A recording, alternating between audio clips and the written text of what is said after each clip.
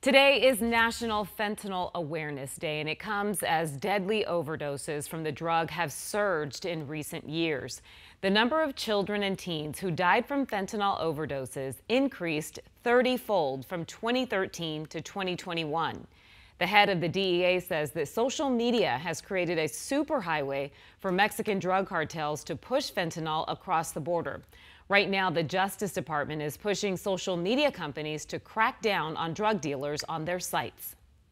The drug is a major issue here in Arizona. Nearly half of all fentanyl seized in the U.S. comes right through our state. Maricopa County officials worry that the problem could only get worse as the humanitarian crisis on the southern border could be exploited by drug traffickers. Team 12's Michael Doudna talked with top county officials about their plans to fight the drug crisis and also what they're up against.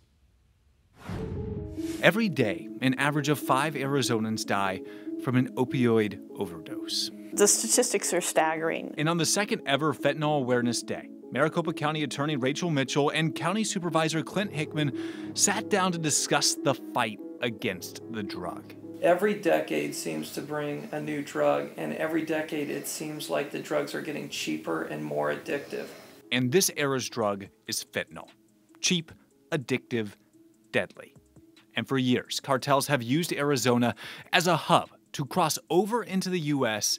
and ship to other states. Maricopa County is really ground zero for fentanyl smuggling. And as the DEA has seized more and more drugs, Mitchell's office has seen more and more fentanyl-related charges, 7 times higher now than in 2019. And those people have to go to prison. They are bringing death into our community. Right now, Arizona is on pace to have even more fentanyl-related charges this year. And Mitchell worries that as Title 42 expires, well, cartels will use the humanitarian crisis to exacerbate the issue. They're going to have to try to screen that many people. That's going to be impossible. I can't see how it would not get worse. So what can be done?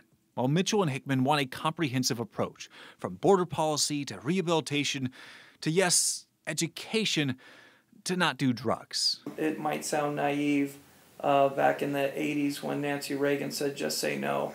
I'm a person that is begging kids to say no. The reality is many of the solutions of today are similar to the plans of the past.